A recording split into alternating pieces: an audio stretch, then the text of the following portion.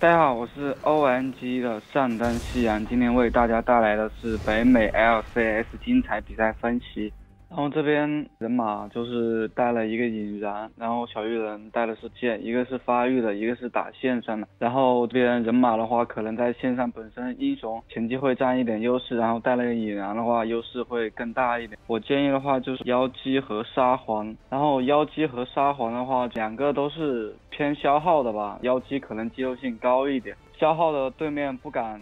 乱走的话，会带动整个局势吧。这个中路也就是看自己的个人技巧了。然后下路的话就是牛头跟飞机打的卢锡安跟泰坦。牛头如果说不想跟你拼，你也不好压他，因为他线上回血能力其实蛮强的，然后坚守会主动一点吧。然后打野的话就是一个干可流的艾克吧，然后和一个打节奏性的鲁鲁。现在艾克的话就是干可能力强的一个新打野吧。然后右边阵容的话，我感觉的话换线的话会好很多，因为他们这边左边人马是带的引燃嘛，然后右边小鱼人又是带的惩戒，如果换线的话，再加上鲁鲁这个英雄本来就是打节奏打运营的，比如说推塔取得了优势，然后一点点的慢慢的滚雪球控制视野控龙的话，可能的话就比较好赢一点。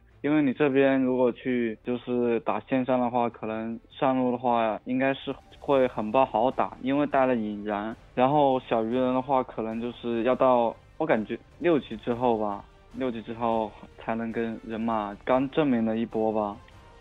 这边的话下路2v2的情况，对面右边过来了差不多快2波兵的时候，这个牛头这个走位应该是想砍一下兵吧，但是我看左边的这个兵线根本就不可能控在那里的，就是被勾到他没有第一时间开大吧，算是一个比较大的失误吧。没开大的牛头其实很脆的，然后白白被打了1半多的血。然后后面的话卢锡安想双杀吧，一闪现进去没有杀掉那个飞机，然后被这边艾克给收掉了。这边双方的战单做的选择都比较正确吧，因为那个时候小鱼人跟那个人马在线上就站得很近嘛，因为你 TP 的话，你就是要找一个安全的地方 TP 嘛，不然的话你被打断了就会很伤来的。所以我看了一下，他们下路打起来的时候，这个人马的话压了兵线的，然后小鱼人往后撤，这个人马就追着上去了，然后就是两边的做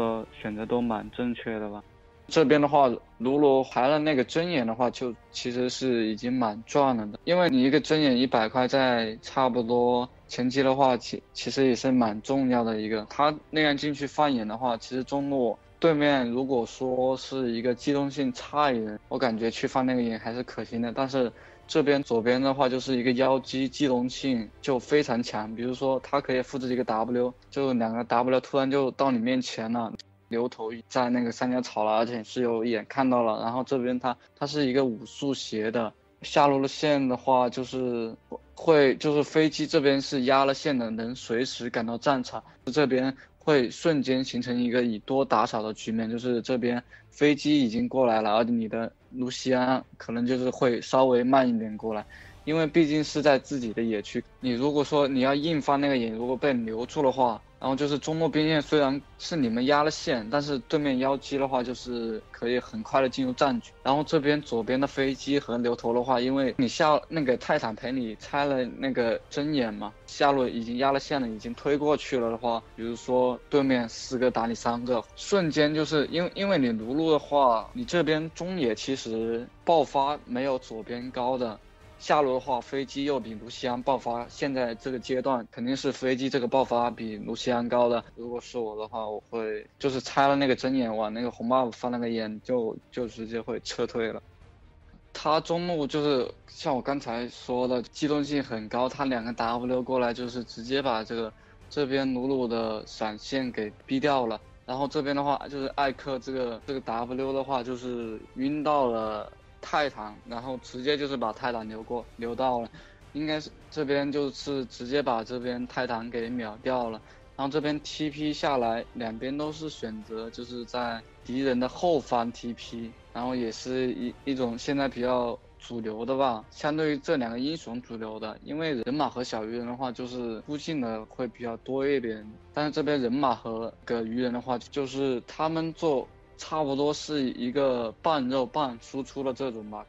这边的话，上路以这边人马其实是有预谋的一个准备 TP 吧，应该是知道这边小鱼人就是没有 TP 了，然后他也是很早就回到家里面了，家园卫是在那等待。这边的话就是牛头的一个先手吧，牛头也是一个非常果断的一个先手，然后人马看到有机会了，然后直接就是 TP 过来，然后通过家园卫士和那个E的效果吧，因为他是看你的移速，然后他再开个 E 的话，就是直接把这边 ADC 直接赚了一半血了。因为这个小鱼人没有 TP 吧，形成了一个以多打少，然后抓到了一个很会抓机会吧。如果我是这个小鱼人的话，你要么就是直接推线，要么就是这个牛头在留你这边的人的话就直接过来了，因为他这边小鱼人是等到人马出现之后才赶往战场。他右边的话，就是因为左边的人马在这下路带线嘛，正好右边的视野又做的比较好吧，然后这边有2个针眼画，右边的话就是想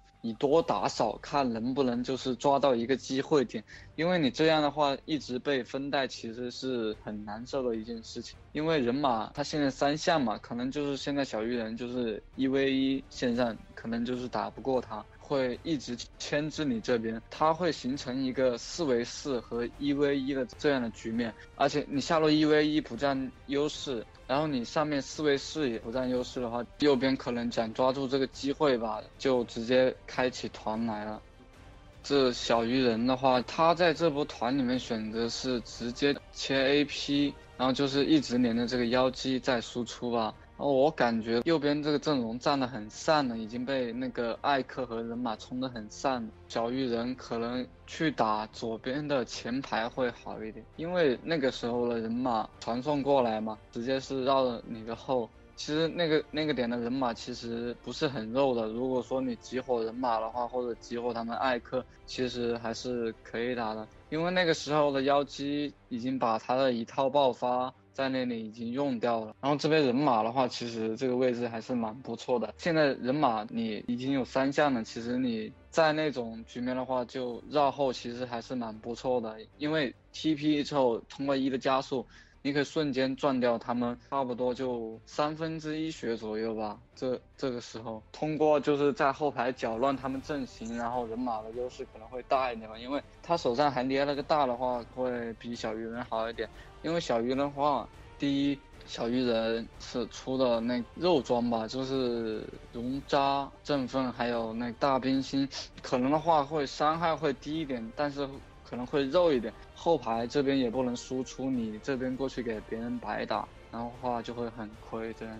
如果是我的话，因为 C9 这边就是中路兵线就水晶已经差不多要复活了，然后这一波是没有超级兵的，他们就是 C9 就这一波直接回自己中路的话，其实一个很好的选择。就是你中路其实是一个非常重要的一个点吧，因为中路兵线的话，你把兵线压过去，你就有一个主导权在你手上了。因为左边的话，如果把你兵线压过去，它可打大龙，又可以推中，它有很多种选择，它会逼你走位，然后你又无法返回中路反手水晶，然后你可能就会又亏一个水晶，又被牵制了。如果是我的话，我就会选择就是尽量5个人抱团，然后直接去中路再把那波线给清掉，最好是能把线带过来吧。因为左边的话，可能就是其实打大龙应该是不算很快的，打的还算比较慢的。因为妖姬跟飞机这2个点，其实打大龙其实也算蛮慢的，相比之下，像就是已经算很慢打大龙了，因为都是那种，比如说你妖姬不，你如果说你直接把伤害都打到大龙那边，然后这边如果说留一个小鱼人的话，就留在那里，可能的话也可能会抢到大龙什么之类的都有可能发生了。如果是我的话，我就会去中路先把那个主动权抓到手里面了，这个样子。C9的话，这边的话，他是不知道人马位置的，然后他 C9这边5个人莫名其妙这个站位就5个人就拆开了，他们可能就是意见不那个吧，因为我看你那个小鱼人跟那个卢锡安的那个位置是想去中路把那波线带出去的，因为中路兵线过来了嘛。左边他这边虽然说是人头比分，多了10个，但是他们经济只差了4000，他们其实装备都差别不大的，因为在36分钟你4000经济并不能代表着，因为的话4000在后期就是已经是一个很小的一个数值了。C9这边的话，你如果说就是前期打出了很好的运营的话，就是那种节奏感的话，其实是就比如说控龙吧，因为这边 C9已经鲁鲁吧，就是天生打龙就是优势的那一种，左边阵容其实会比右边好，也不是说会比右边好一点吧，就是右边其实你们看这个阵容完全就没有一个很硬的控，就除了泰坦一个大招之后就完全没有硬控了。左边的阵容其实很怕那种硬控的，但是你没有这种硬控，左边的阵容就很容易